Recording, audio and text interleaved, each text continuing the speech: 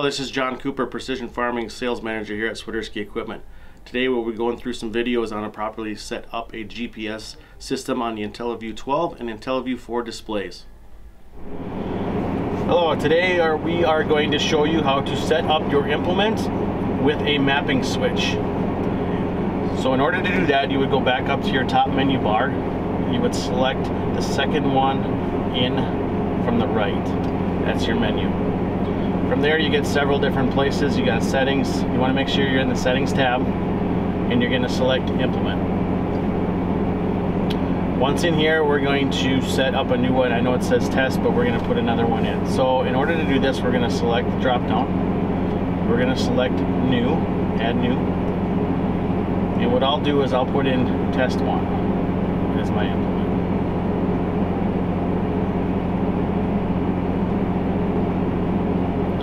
From there, it's going to give you kind of a tree drop down, and it's going to want to know what the operation is.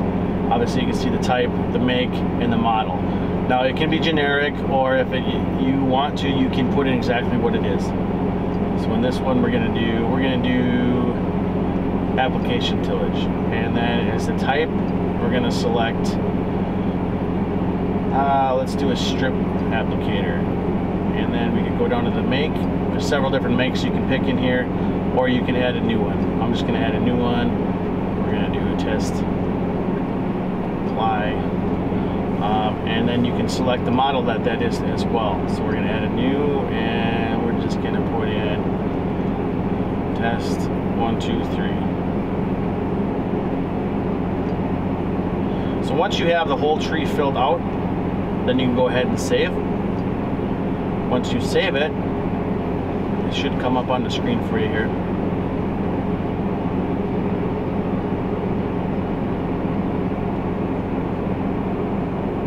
Okay, so now that we got this on here, we can see that's our test 1. We're doing application, tillage, strip till, everything that we implemented in. You're going to want to go to the right side of the screen, and now you're going to make sure you want to put in the measurements.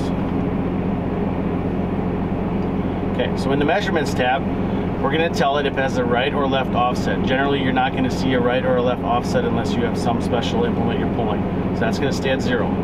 The bar distance is basically the distance from the hitch point to where the application point is going to happen. And that's crucial if you're going to map acres.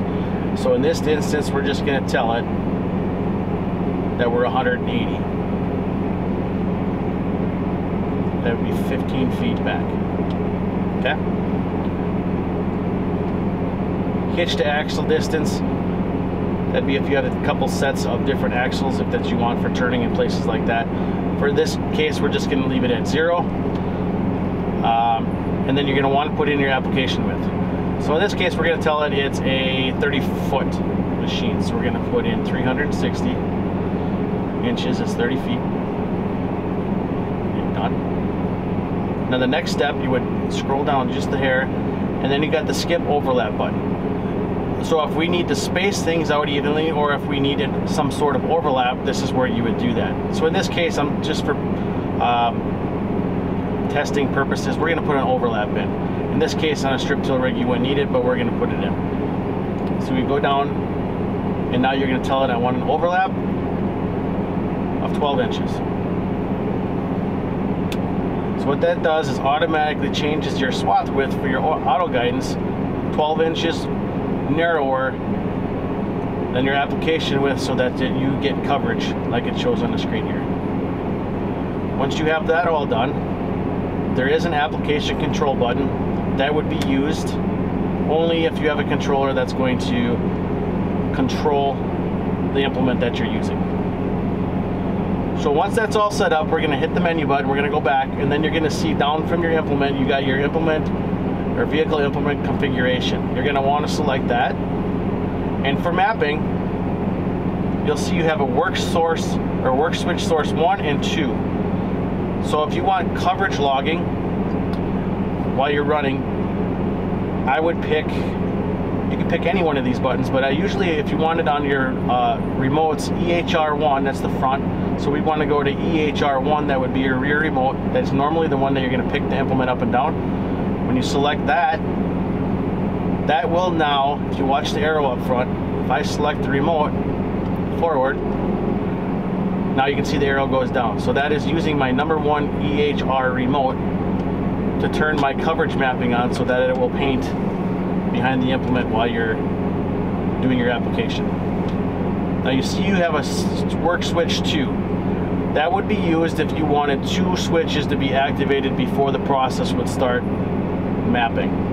And you can do that by selecting the next one. So if I wanted EHR 1 and maybe I wanted front EHR 2. So there's an and or an or. So if you have it selected and, both of these procedures need to happen in order for this to go to the down position and start the map.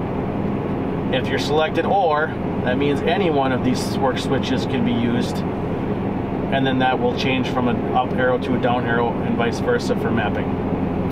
Normally we would switch this to none. This will be grayed out and you use 1 work switch. Once that is all configured, you can go back to your run page and then you can start your application. And that's how you set up an implement and a work switch.